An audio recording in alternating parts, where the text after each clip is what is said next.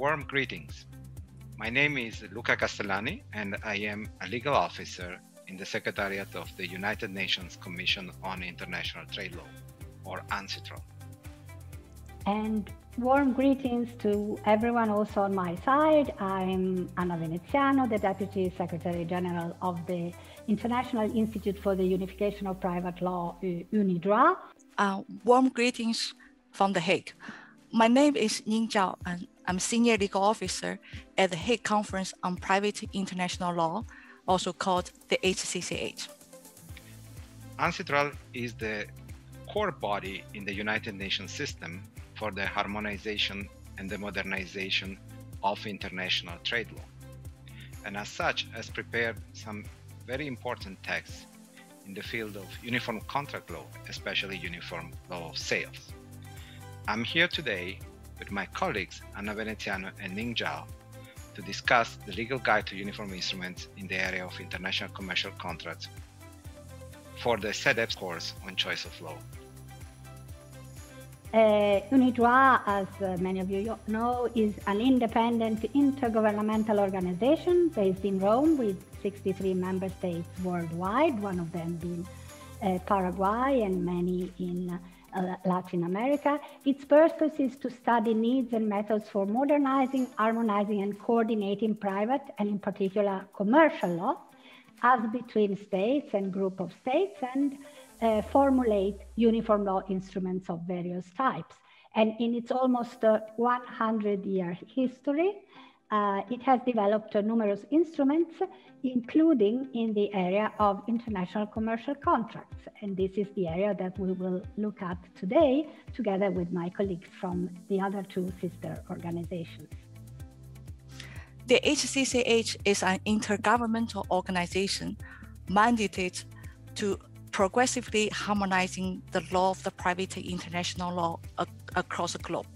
So it deals with jurisdiction, applicable law, recognition and enforcement of foreign judgments, as well as judicial and administrative cooperation in the fields of family law, children law, financial, commercial, and civil procedure law. Today, it's my pleasure to work with colleagues from the other two sister organizations to explain to you the legal guide in which we will have interesting instrument to present today.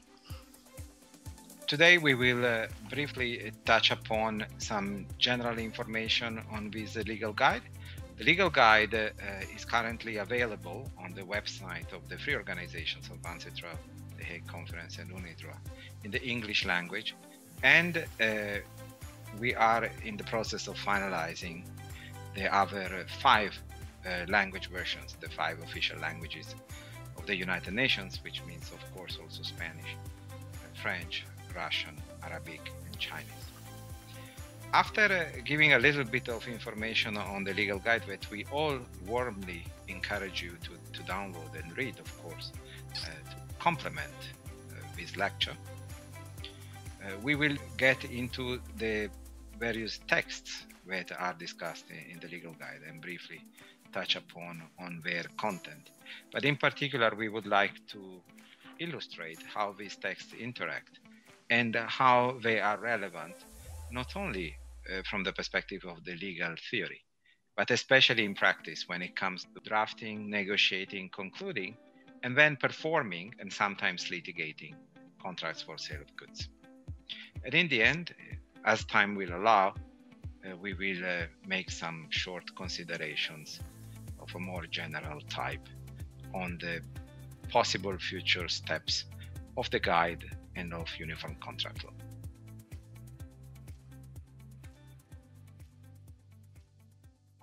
It's up to me to give a little bit of information on where this guide is coming from. This guide actually was first suggested at UNCITRAL.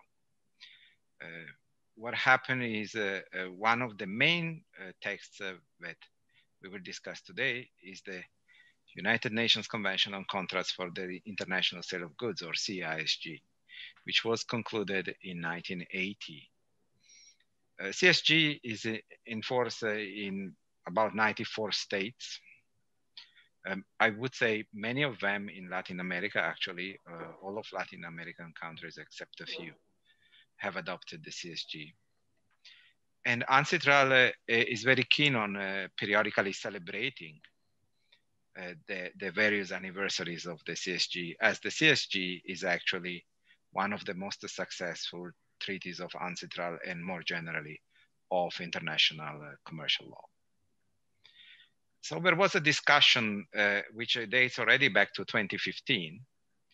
On the occasion of the 35th anniversary, there was a panel at the commission session, a high-level panel, and the comments were the three sister organizations, as Anna said, a Conference UNIDROIT and UNCITRAL, had done very valuable work in the field of uniform contract law, but that sometimes it was not very clear how that work was related. It is, of course, clearer to insiders, but for those who are trying to become familiar, maybe as students or as junior lawyers, with this complex field of the law, this can be a little bit intimidating. A lot of texts, a lot of intergovernmental organizations. And there is an additional level of complexity in some regions that comes from exactly regional uniform texts. Of course, there is an assumption that all of these texts are coherent, and in many cases, indeed they are, and they reinforce each other. But the way in which they interact and they reinforce each other, it's not always evident to everyone. So states asked UNCITRAL to reach out to other organizations, and with the help of experts to compile this legal guide with some requirements. And eventually, partly because of some constraints in resources, it took maybe a little bit of time, but of course, in the end, this was finalized, and then it was submitted for comments to the governing bodies of the three organizations. Comments were made, they were taken into account, and then the text was finalized. Now it is available to everyone. I would say that it has been so far not only broadly welcomed, but also praised unanimously. That's why I believe I share a common sentiment in saying that the three of us who were directly involved in this project are a bit proud of sharing this with you today. The legal guide, as Luca just briefly mentioned, it covers 4 key instruments.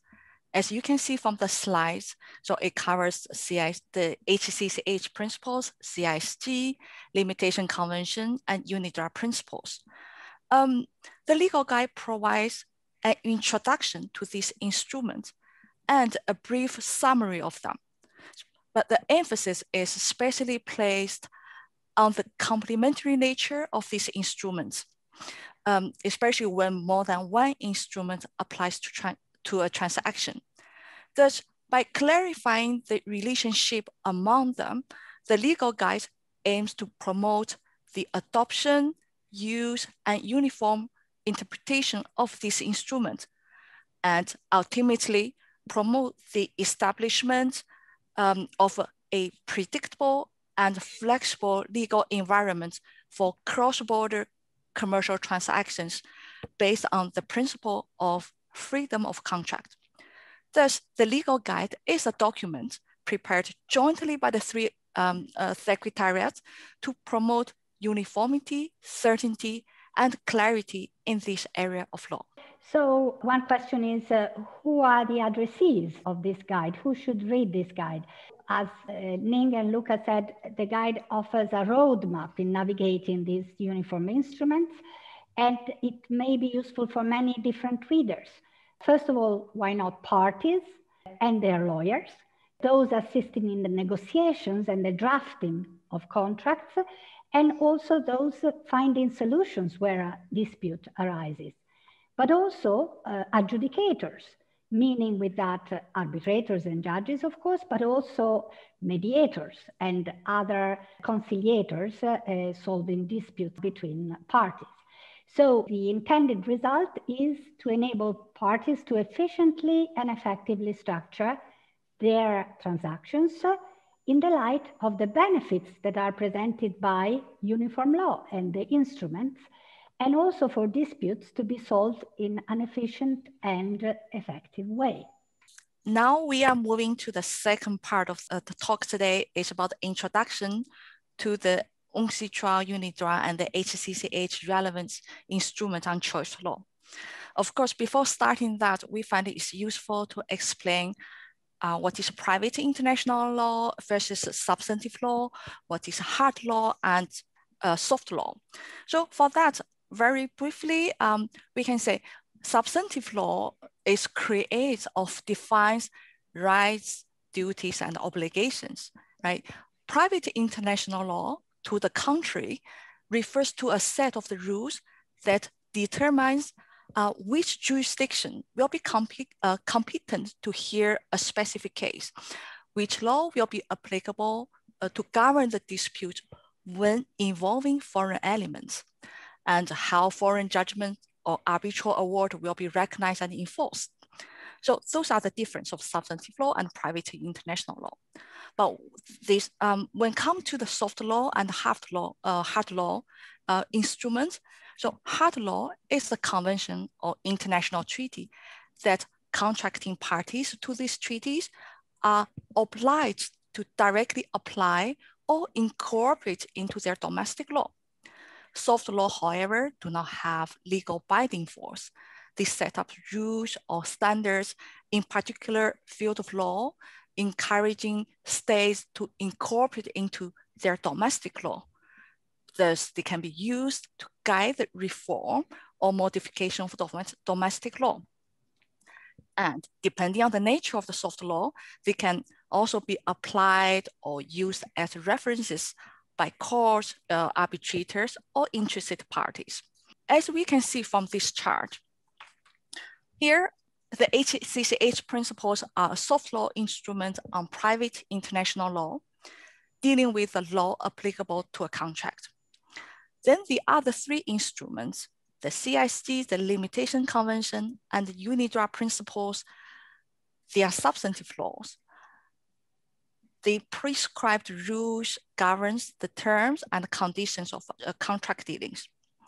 Among these three instruments, the CIC and the Limitation Convention, as the name tells, they are the conventions, they are the hard law instruments, and the UNIDROIT principles are soft law in nature. Now let's move on to HCCH principles. So what do the principles do? The principles are the first soft law instrument developed by the HCCH.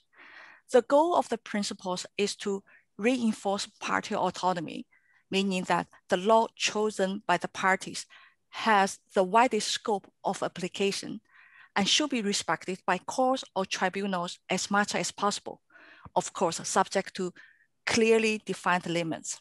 The HCCH principles cover only when there is a choice of law chosen by the parties, agreed on by the parties.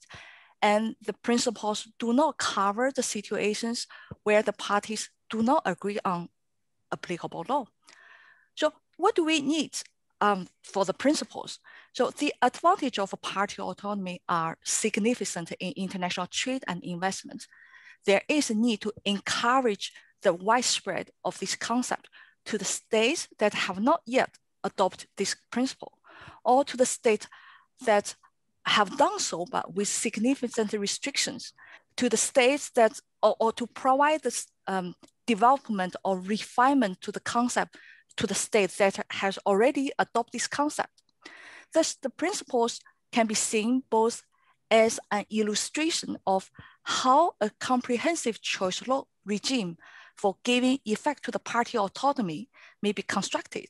It can also be used as a guide to best practice in establishing and refining such a regime. As we will be hearing later on in this lecture, the HCCH principles will also be useful for lawyers in drafting contracts and for the litigants in court or arbitrators in arbitration when they raise or decide a case.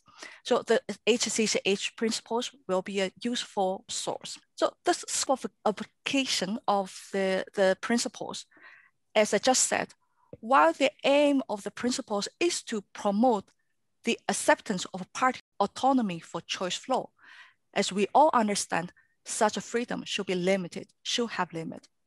Here, such limitations on party autonomy are provided under the principles. So the most important limitations, or in other words, the application of the party's choice should be limited through overriding mandatory rules and public policy of not only those from the forum, those of the states, but also includes those of the third state. So the purpose of those limitations is just to ensure that in certain circumstances, the party's choice law does not have the effect of excluding certain rules and policies that are of fundamental importance to states. Thank you, Ning. I have to say I have a real challenge. I have to introduce the CSG. And I have to say the CSG is often in itself the only topic of university courses. So it is taught in maybe 20 hours or more in a university. And now we have to come down to a few minutes. So I mentioned already, CSG was adopted in 1980, but it's actually the product of decades, literally decades of drafting that started actually at UNIDROIT. Then at some point came to the United Nations, and then, as Anna will say shortly, went back to UNIDROIT for further elaboration. And it was adopted by a formal diplomatic conference after Ancetral did some work in finalizing the text. Now, what's this in the CSG? The CSG is, of course, a long text, 101 articles. In its own ways, it's complex. It is divided in 4 parts, of which the first one is about general principles and its own scope of application. The second is about the formation of the contract, and the third is about the rights and obligations of the parties. And of course, there are the final clauses, like in every treaty. Now, one thing that is important, in my opinion, to stress is, yes, the CSG is the jewel of the crown. It's a substantive law and it's hard law. But there is one thing that I will never forget, and it was a question that was asked to me for the first time by some Brazilian students when Brazil was adopting the CSG. It had to do with the hegemonic nature of the CSG. Unlike other treaties, the CSG is not a treaty that demands mandatorily its application. It's a default fallback treaty that applies only if the parties did not agree otherwise. It's really important to stress this. You mentioned, Ning, party autonomy. If you want, we can call it freedom of contract, but the core value of the CSG is freedom of contract. And in my opinion, the first contribution that the CSG gives a legal system or a jurisdiction where it is adopted, it is actually to reinforce the application of freedom of contract in international sales. Because then the parties are free to opt out or to vary any of its provisions, which is extremely important also in light of what Anna will say about the incorporation of contractual terms. Now, that being said, CSG applies, of course, when the parties to the contract have a place of business in contracting states, or when rules of private international law point at the law of a contracting state. Parties may opt out, but they have to do so explicitly, because it is usually considered that the choice of the law of a contracting state includes the CSG because, of course, the CSG is the law of the state. And so it is in force. It is just a separate and specialized set of rules for international sales.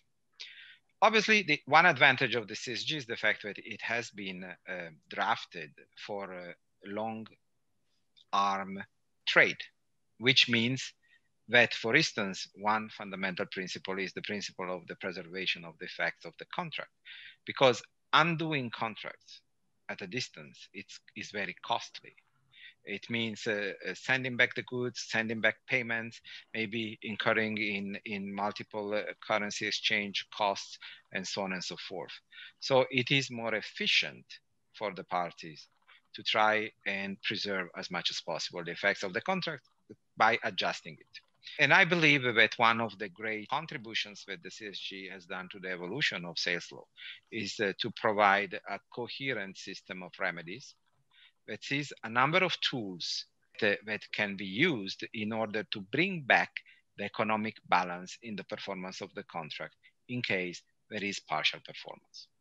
Of course, there are also cases where there is non-performance, and in that case, the CSG refers to the notion of fundamental breach and gives the possibility to avoid the contract. Now, more attentive will have already noted that I use some terminology which is unusual. When we speak English, we should maybe use the terminology of English as sales law. But because the CSG is a uniform text, and it stands on its own and it's not related to any legal tradition, it has its own terms and it requires an autonomous interpretation in the light of its own principles. And there's also a gap filling mechanism, which is very important in the CSG.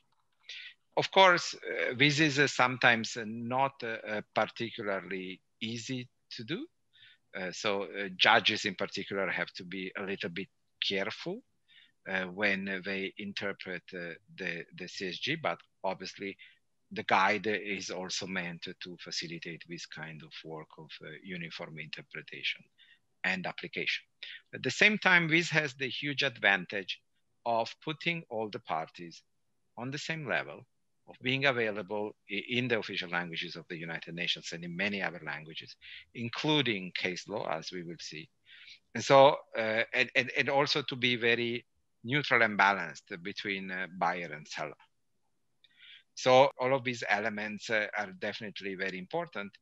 In practice, then, of course, there will be at least references to Incoterms in the contract, so the Incoterms will complete. But in itself, the CSG has already a comprehensive set of rules, not only for the formation of the contract, but also and especially for rights and obligations of the parties, and in particular, what to do in case of partial performance and non-performance. Now, I always consider the CSG as the jewel of the crown, but the crown doesn't have a single jewel. There are multiple jewels, of course. Some of the jewels are not ancestral jewels, are jewels of UNIDROIT or of the Hague Conference, but others are ancestral jewels. And historically, the CSG has been preceded by the Convention on the Limitation Period in the International Sale of Goods.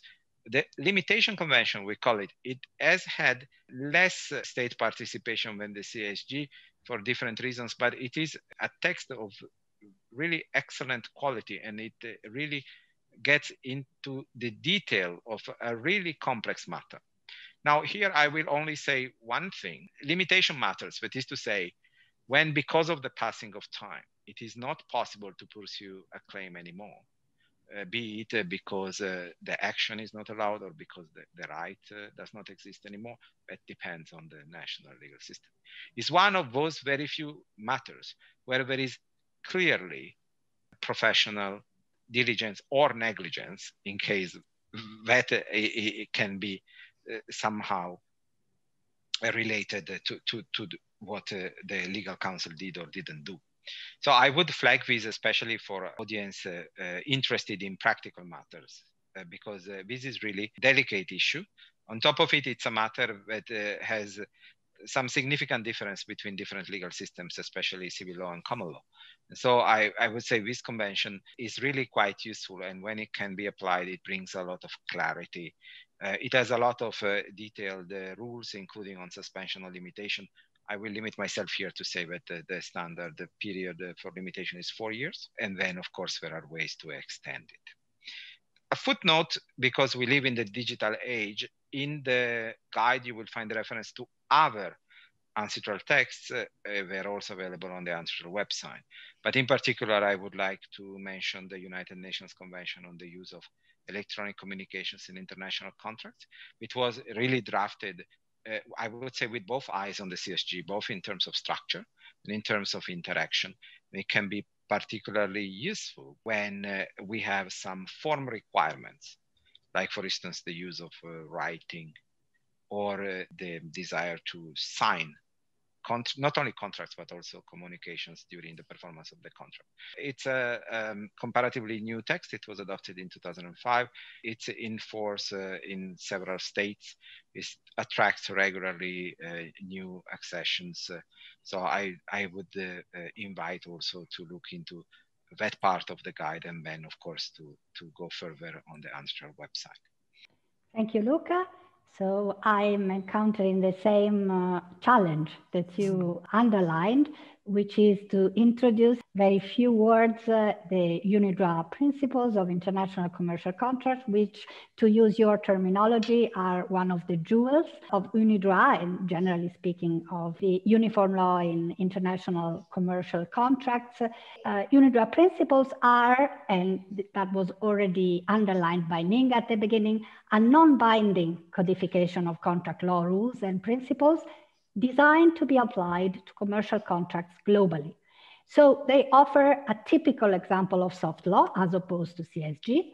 They were developed by international working groups over the years that consisted of eminent contract lawyers from diverse jurisdictions, but acting in their personal capacity under the auspices of UNIDROIT. And we have to say that CSG is one of the main models for the UNIDROIT principles.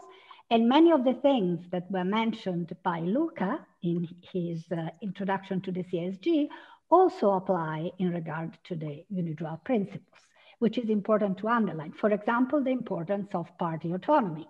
Actually, what is the purpose of a soft law codification such as the UNIDROIT principles? Their objective is to provide parties as well as adjudicators and other possible users, we'll go into this in one moment, with a set of balanced rules that are particularly well suited to cross-border transactions, not only because they are the result of comparative studies, but also because they were drafted taking into account the needs of international commerce. And we hope to be able to give some examples later on. And being a soft law instrument, they will only apply to a given contract if the parties or an adjudicator so chooses, and if such a choice is recognized or acknowledged by the legal framework. But on the plus side, they offer parties and adjudicators many different options as to their use. They're very flexible, and therefore, this is another facet of party autonomy that is fostered by a soft law set of rules, such as the UNIDROIT principles. It should be added, though, that the principles are a non-binding set of rules, but they can be used and have been used in practice also as models for national and international legislators. This is true also for the CSG, which influenced national laws. It's true for the principles also for more recent codifications, such as, for example, the one in France or the one in China, at least for certain parts of it. And it is also true that an instrument such as a treaty, CSG, can be used by adjudicators, for example, as a soft law instrument. So they can be referred to by arbitrators as a set of rules that is applied just because they are considered to be good rules. So let's go back to the UNIDROIT principles. The first edition was approved in 1994. We are now in the fourth edition, 2016, and this is it. Maybe you can see it. Now, the subsequent editions did not really purport to change the rules of the previous editions, but they added further issues, and thus the coverage of the principles was broadened. So what do they cover? In common with CSG, the UNIDROIT principles cover commercial contracts, and they cover international contracts. Commercial contracts, of course, means that consumer contracts are not included. But the UNIDROIT principles have a broader scope of application than CSG because they apply to all international commercial contracts. And as far as their content is concerned, they consist of a preamble setting forth the ways the principles can be used, and 211 articles. It's very important to note that the articles are accompanied by comments and by illustrations. They are part and parcels of the instrument, and they integrate and explain what the rules mean, the articles mean. They cover the most important areas of contract law and the law of obligations for those legal systems distinguishing between the two. So, of course, the part on formation, including pre-contractual phase, interpretation of the contract, which is a very important chapter in the UNIDROIT principles, validity, illegality, performance, non-performance, and remedies, excuses for non-performance, hardship, agency, third-party rights, set-off, assignment of claims, and transfer of obligations. There is also a part on limitation periods, restitution, and special rules and comments regarding long-term contracts in the new edition.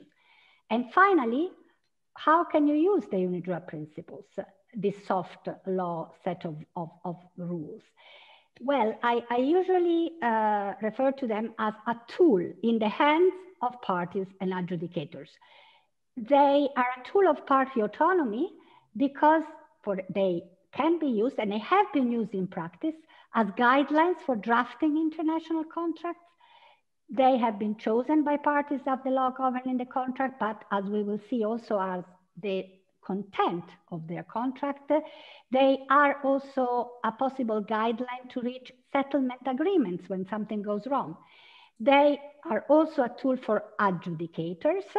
They have been used by arbitral tribunals, particularly as the law governing the contract, or when parties refer to lex mercatoria, general principles of international commercial contracts, without specifying what that meant.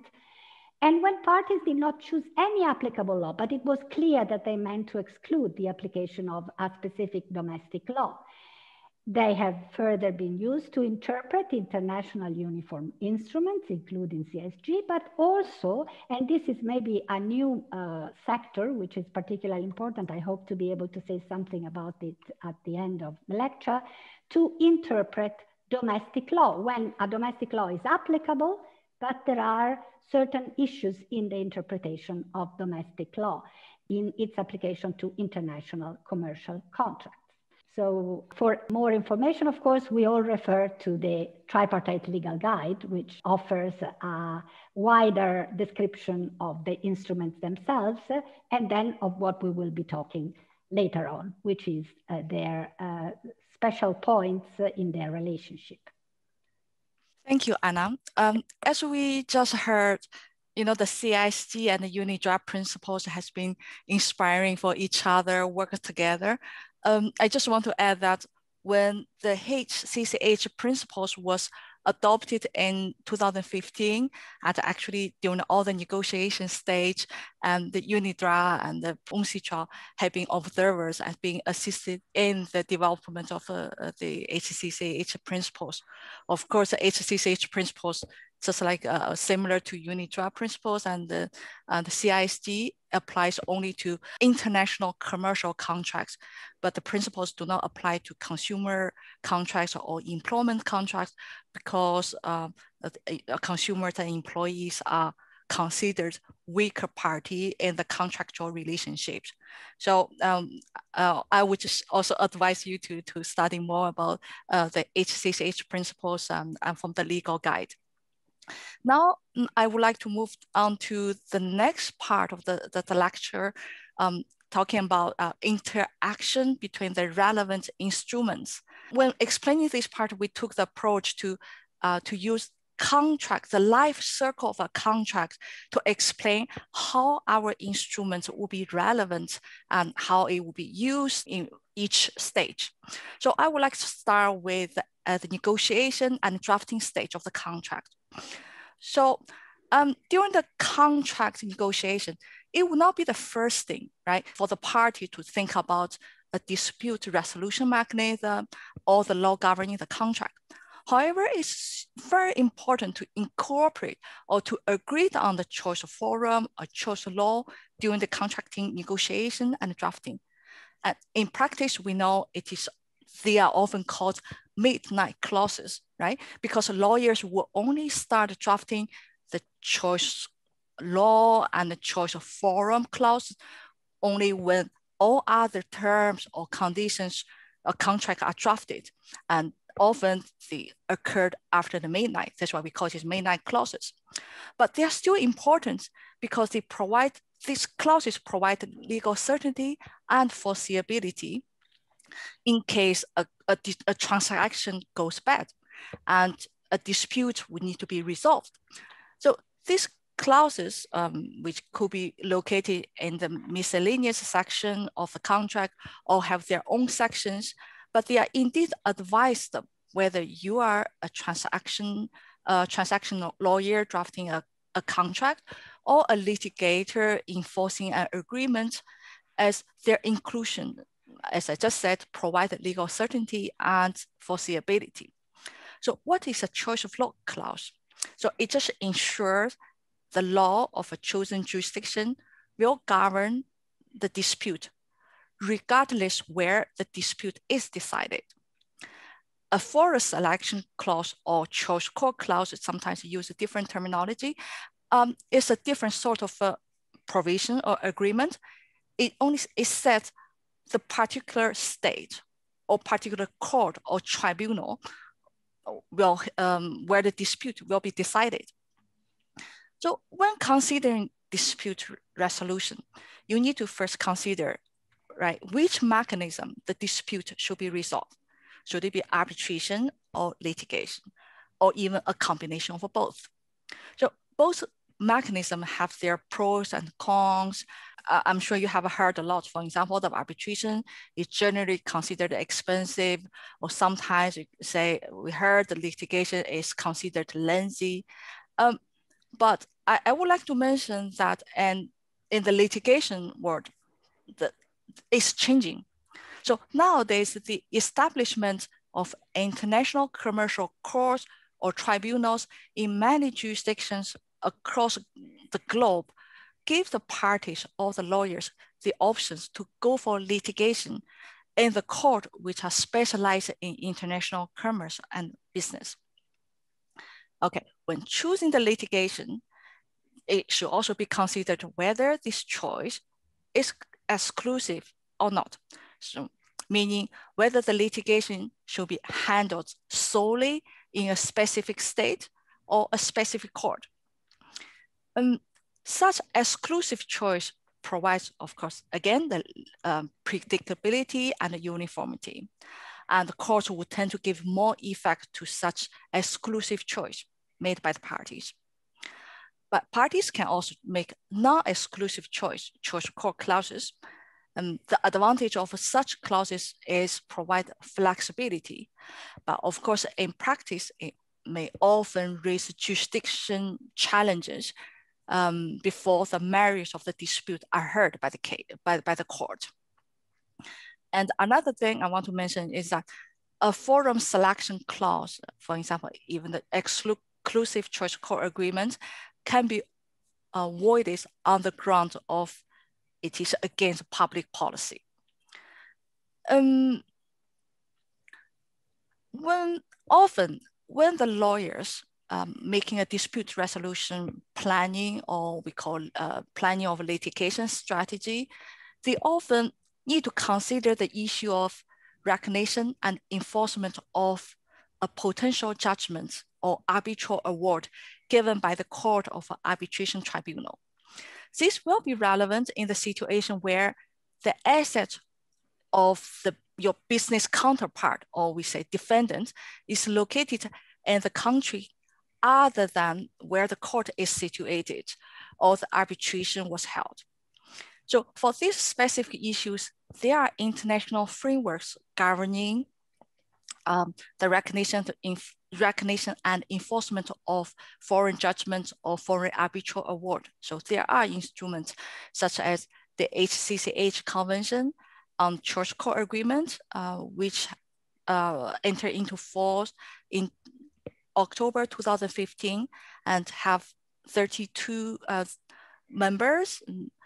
And we also have the HCCH Convention on the recognition and enforcement of foreign judgment, which was adopted in 2019, to be exact, 2nd July 2019. There are also 3 signatories. So there are more interest towards towards ratification. And in the arbitration side, so there are also 1958 New York Convention, which deals with the recognition and enforcement of foreign arbitral awards. So now I move on to the choice of law clauses, which also known as governing law clauses.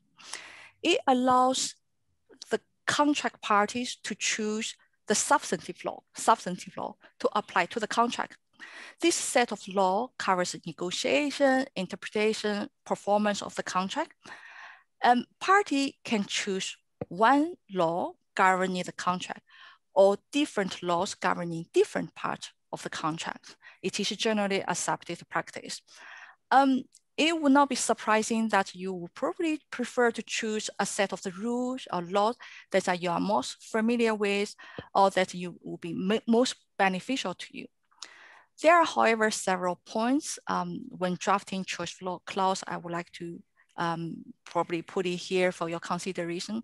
For example, when choosing the law, if you do not want to refer to the choice of law rules of certain jurisdiction, you may want to refer specifically to the substantive law or internal law of a particular jurisdiction, or there are other options. For example, we just heard from LUCA, from Anna, CISG, and unit draft principles are the options. Another point that is when you choose a law, you should remember that in certain countries' law, you can only choose the law of the jurisdiction that has connection with the parties or the connection with the transaction. However, in other jurisdictions, such connection requirement is not required. So you can choose a law of the third state, which is also the principle promoted under the HCCH principles.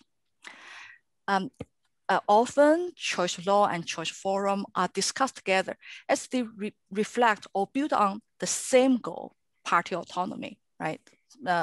Freedom of contracts, for the sort of a freedom of contract. But there are different concepts covering different aspects of law. And such differentiation has been mentioned, for example, in the HCCH principles. It is emphasized that a forum selection clause itself is not a choice of law clause, but it may be one of the factors to be taken into consideration when determining whether the parties have intended to make the contract to be governed by the law of the forum. Generally speaking, parties would choose a state law, such as, I think, Paraguay law to govern the contract. But the principles, however, put forward a novel concept of choosing a non-state law to apply to the contract. Of course, non-state law should not be just a non-state law that's available out there. Instead, the principles provide a definition. So non-state law should be generally accepted on an international, supranational, or regional level as a neutral and balanced set of the rules. In addition, the application of non-state law should be accepted by the law of the forum. So I would like to highlight here the CISG and the unit draft principles we have just discussed are typical examples of a non-state law. And when considering these novel ideas of choosing non-state law, it is perhaps more often to be accepted in arbitration setting in comparison with the court litigations. But with the influence of the HCCH principles, many states, such as Paraguay, or very recently in Uruguay, in the process of modernization of their internal laws, chosen non-state law is not accepted under these laws. This is a marvelous progress. As mentioned in my early intervention, parties' choice law or party autonomy can still be limited, such as by the mechanism of overriding mandatory rules or by public policy of the court here in the case. We promote party autonomy, and parties' choice of law and parties' choice of forum need to be respected. In other words, such agreement should be effective. So this is an important factor for international trade and business. But why? If parties' choice are effective and respected by courts, then parties know that and rely on such choice when a dispute arises. This will increase legal certainty and predictability for the parties in their contractual dealings, and as such, beneficial for the international trade and business as a whole. In this context, international framework in those aspects are needed and important. Thank you, Ning, for this very detailed explanation of issues of choice of law. I will just say two things. The first is to reinforce what I said before, that from a practical perspective, choice of the law of a jurisdiction where the CSG is in force without explicit exclusion of the CSG normally means also a choice for the application of the CSG. That is to say, the CSG is where the law of the country, it's in force in that country, and therefore normally will consider that the CSG applies unless the parties have explicitly opted out of the application of the CSG. Of course, like everything, there could be nuances, there could be different interpretations, there could be some cases saying otherwise, but this is the main trend at the global level. The second thing that I would like to say as a main takeaway is that I would encourage those who have to do to deal with these issues on a practical level, to make sure that three elements are in sync: the choice of forum, the choice of law, and the actual content of the contract. Because if the contract is negotiated having in mind a certain legal system, but then because of the different bargaining power of the parties, another legal system is chosen in the choice of law, then probably a lot of the clauses of the contract will not make much sense anymore. So there should be some consistency. And I am aware that this sounds like contract drafting 101, but all of us who have a little bit of practical experience, even there is a contrast and the party says, okay, one party chooses the forum and the other party chooses the law, and then the two are actually not as aligned as it should be. And of course, disputes may occur and statistically will occur. This is particularly important, and I want to stress that when we're talking about parties in developing countries and small and medium-sized enterprises, because these are typically disadvantaged and they cannot impose their law as the applicable law. But of course, all parties are equally entitled to know what is the content of the law, which law applies, so that they can conform to it when they perform. Because knowing the law means to be in a position to perform the contract properly. And performing the contract properly and in good faith is the most important step to prevent any possible dispute, and which leads inevitably to a lot of time and a lot of money being spent while it could have been spent otherwise producing actual wealth. Yes, thank you, Luca, and thank you, Ning. I would like to very briefly touch upon one point, which will have, however, two different facets, which is the issue of incorporating text into the contracts. And I would like to explain what we mean by that. So on the one hand, I think Ning has already referred to the fact that soft law, and in particular the UNIDROIT principles, can be chosen by the parties, and when they're chosen by the parties and the legal framework allows it, then they will be considered the governing law of the contract. And this is particularly true for arbitration, but also in some legal systems when judges side under their own legal system. But there is also another possible use of this set of rules, which is as models for the actual content of the contract, the contractual text of clauses, because of the fact that they are drafted as quite detailed rules. And this is also true for CSG, for example. And this is connected to party autonomy. Let me make just one example referring to the UNIDROIT principles. Chapter 6 deals with performance of the contract. There are a lot of default rules on how performance is to be rendered. And if parties did not insert them in the contract and the UNIDROIT principles are applicable, then of course this default rule will apply. But they may also be looked at as models to draft the contract, to remember that there are certain issues that are important. For example, the right to reject partial or earlier performance, or maybe payment modalities, currency of payment, the currency in which damages are to be assessed, and also the effects of public permission requirements, which is hardly covered by domestic laws. If I may add the second facet, which is another aspect of party autonomy and content of the contract, the legal guide underlines the fact that there are other organizations, and I think LUCA also referred to this, developing clauses which can be used by parties because they will be incorporated in their contract to deal with specific issues. And CSG and the UNIDROIT principles permit this. And in particular, this is true for the ICC clauses Incoterms that were mentioned by LUCA, shorthand clauses referring to a bundle of rights and duties of parties regarding delivery, costs related to it, and the passing of the risk, and they reflect international practice. So this is, again, another way that party autonomy can mold the contract in the case where specific clauses might be considered useful by the parties. So maybe now we can pass to the further part of the lecture. I think we are nearing the end of it, but we still have some important issues to cover.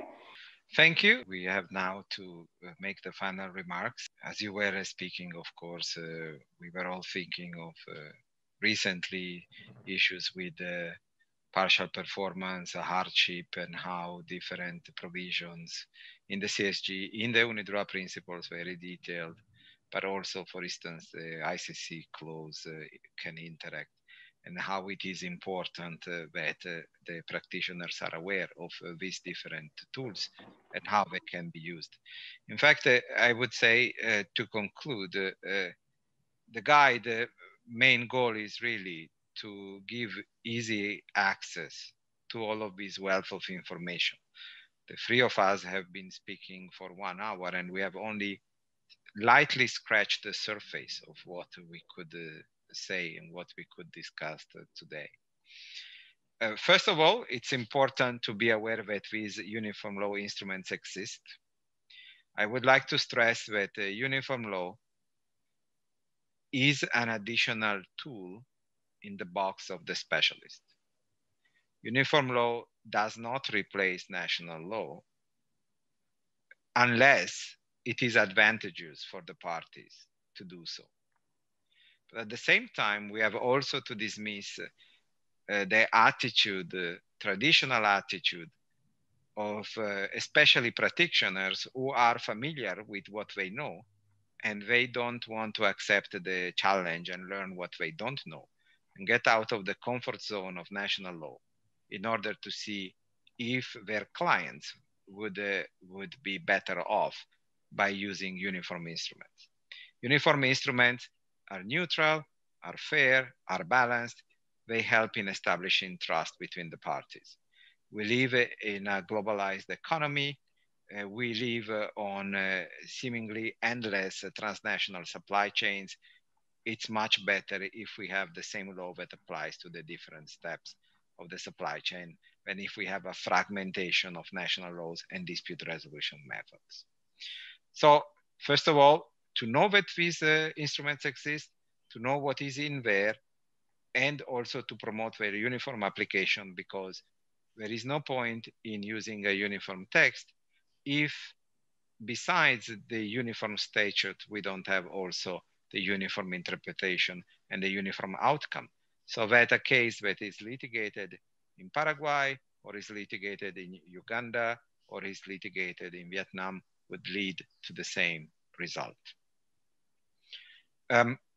Obviously, capacity building is endless. It's by definition continuing education of practitioners, of course, also of judges, of course, also of law professors. Actually, I would like to stress that education in the university is the first step. And in this respect, we have an incredibly powerful tool, which is the tool of the moot courts. This all started actually also here in Vienna with the William Wyss Moot Court. And now there are moot courts everywhere, and they all use arbitration and CSG. And so we have thousands of students who have been who have enrolled in the cause of the CSG, and now they are the best promoters of the convention and of the other uniform control law text. And my final consideration, and of course, I invite you, Anna and Ning, to make further comments. It builds on what Anna already said. These texts are not only for international trade. They are designed for international trade. They have a uniform nature, but they're increasingly influencing the evolution of national law. The UNIDROIT principles, the CSG itself, and the Hague principles lately, as Ning said, they were incorporated in Paraguay and Uruguay. So in that respect, Latin America is leading. I would like to mention also very important, there is a guide that is complementary to the tripartite guide, which was written by the Organization of American States. So that one gives the regional perspective, and it was also actually drafted having in mind the uniform law in particular, and a lot of private international law considerations. So all of these things are really important. We have now many more tools that we had a few years ago, and we are in a position to understand these tools better. But also when we transpose these uniform law provisions in national law, it's really important to know where they come from and what they aim at, so that it is possible to maintain the same spirit and to understand their function. And I would say this is also very true for digital trade and for all that has to do with electronic transactions and other things where ANCITRAL is very active. Okay, thank you, Luca. So just to complement what you have just said, I will refer to another possible use of uniform law, which is not the classic use when an international commercial contract is drafted or is adjudicated. Adjudicators, for example, have used in practice the UNIDROIT principles to interpret the otherwise applicable domestic law. So a domestic law is applicable to a contract, and the contract might even not be an international contract. But in order to determine the meaning of rules and concepts of that national contract, which are in flux because there are different interpretations, some of them considered to be more suitable to commercial contracts, some others more traditional, then adjudicators, particularly also judges, have referred to the UNIDROIT principles to foster the interpretation that they thought was the one more conducive to modern development of their own domestic laws. Of course, all within the rules and principles of interpretation of that particular legal regime. And there are numerous practical examples of this, from the remedies, for example, the requirements for the termination of the contract that also Luca referred to, or to the rules of interpretation of the contract. And if you allow me to do so, because of the context where we are speaking, there is a very recent volume of the International Association of Comparative Law, edited by Alejandro Garro and Jose Moreno, which deals particularly with this issue of the application of the UNIDROIT principles as a tool to interpret domestic law. So just to conclude, uniform law is not a panacea. I think Luca made it very clear, and also Ning. It is a tool. It is something that it's very important that practitioners and future practitioners know in order to have a further weapon, in a way, in their hands, and to be able to advise parties in drafting contracts, and also to act accordingly when there is a dispute and when a dispute is adjudicated. So over to you, Ning, for the final remarks. Thank you, Anna. Thank you, Luca. I couldn't agree more with what you said about the uniform law. Indeed, as you both mentioned, that there is a need for the promotion the uniform law, and especially the concept we are talking about here today is freedom of the contract. So if you allow me to refer back to the work of the Hague Conference, the HCCH, you know, we have the instruments on the parties' choice law. We have the instrument on parties' choice court. So how we deal with that, whether it's a soft law instrument or hard law instrument. So, but there are still occasions, there are situations that parties could not agree on the applicable law or choice forum. All such choices are not valid. So what to do with this situation? Because there are still no uniform instrument, there's no treaties of soft law in this respect at the international level. I'm talking about at the international level. So there's still work to be done. And if there's absence of the party's choice of law, which law should be applicable. So if the party did not choose a court, so what will be the jurisdiction rules that the court can rely on to establish a jurisdiction? There's still much work to be done in the field of jurisdiction and the applicable law. So what we think together with the sister organizations and probably with all the students here today, we need to not only the capacity building with all of you, is also that we can work together further to promote party autonomy, promote the freedom of contract, to uphold the parties' wishes and the international commercial contracts. Then there are still much work to be done, and we will do it together. So I think that's my conclusion in the lecture of today. Thank you. And thank you to the organizers for having us here. It's a great pleasure to be here. And thank you to the students for the patience in listening to us. Hoping to see them in person sometime, somewhere. Thanks also on my side.